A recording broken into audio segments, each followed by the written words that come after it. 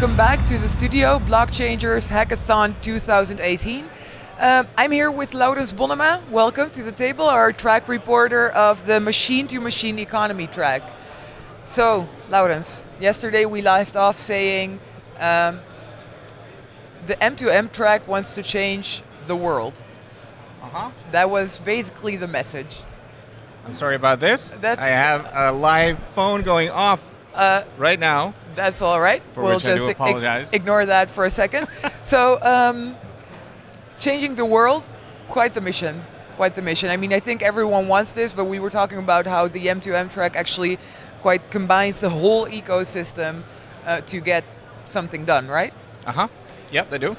What's going on today? How are they doing?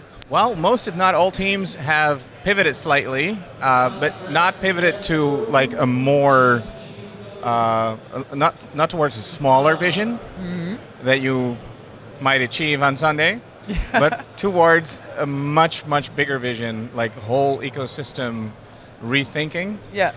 Today we even had like an hour-long ad hoc discussion with all the teams together to really think through the implications of a worldwide machine economy. All right. A complete ecosystem, so to say. And what that would mean for the global distribution of food, of waste, of like everything. Transport. Yeah. Anything you can think of that you could potentially automate and leverage the blockchain for. That was discussed in an hour-long discussion that sometimes reached great practical applications, but mostly veered off towards 1,000-day visions, which is what the teams are working towards. So as opposed to some other teams here that are working on a 100-day vision that you can like practically execute this year, all our teams are working on a 1,000-day vision. Yeah. Shouldn't upgrade the days even more. Yeah. And that's because of the stuff that we're doing, the things that we're thinking about. You can't really, realistically, get that done in 100 days. Right. But what you can do, and just minutes ago I spoke to one of the teams called Cool Runnings, and they have... Sounds like a good movie. It's indeed based on that good movie. Unlikely champions, so to speak. That's the metaphor behind that. Yeah.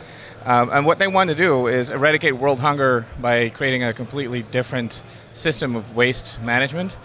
And they're actually really close to spinning up their Raspberry Pi nodes to simulate exactly that world. All right. And they have managed to chunk down their problem to, so let's say that we have 3 regions that need to interact with each other. And what would that mean with regard to the economy between those nodes? How could you automate that in such a way that you don't need money and property and stuff like that? And there is still trust. And it still works. Exactly. And interestingly, they're aiming not just for feeding the whole world, but to eliminate world hunger altogether, while also eliminating all waste.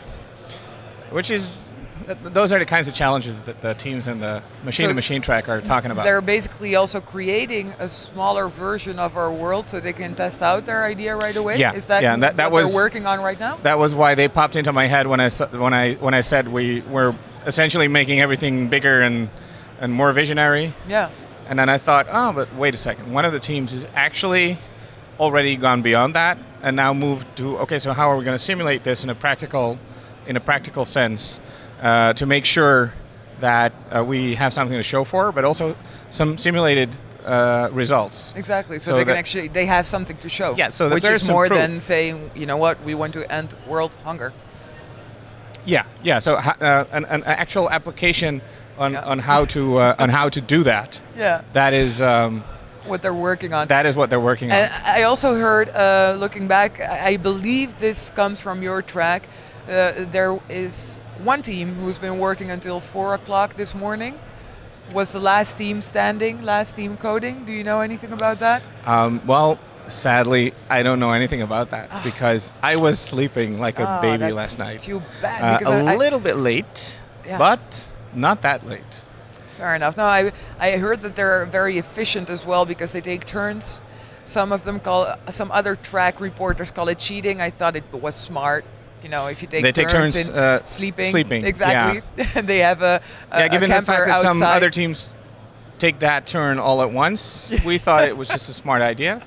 Not all the teams are doing that, though, because, well, some people really do need their sleep, especially in a more than 24-hour hackathon. That's true.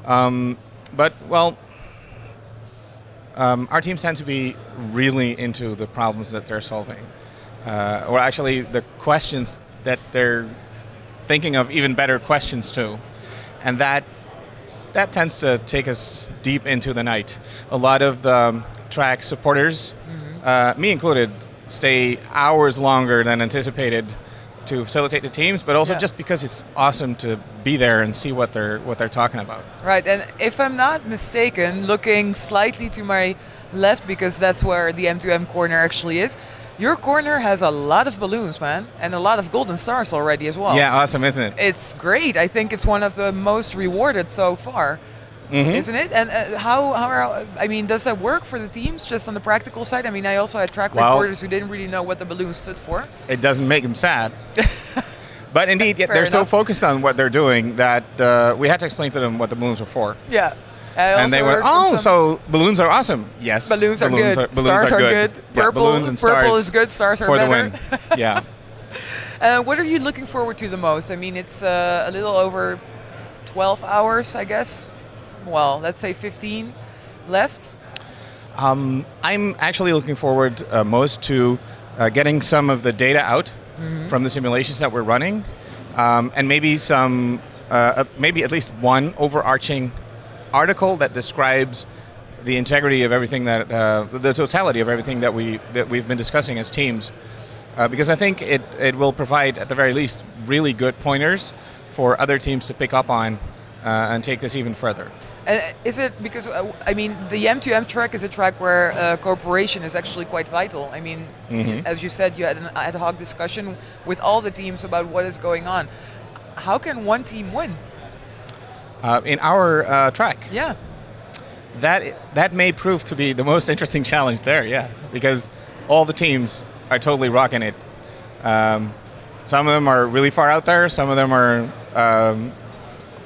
have finally moved to really, really practical applications. And both are just great. So I'm really lucky that I don't have to judge them. That sounds like a... I can just enjoy what they're doing. Now. You can enjoy the ride and write about it, because your articles are online, blockchangers.org. Yep. Check it out if you want to know more about the machine-to-machine economy track. I'd like to thank you for being here with us for now. You're welcome. We'll be following you, speaking to you tomorrow again. And I'm actually really excited. I think this is the most interesting track to follow for now, at least concept-wise, because of the fact that they're all working together and working on one big ecosystem. So thank you. Awesome. I'm curious to know what will happen with them next. Thank you very much. Blockchangers.org. We'll see you in a little bit for some more new content.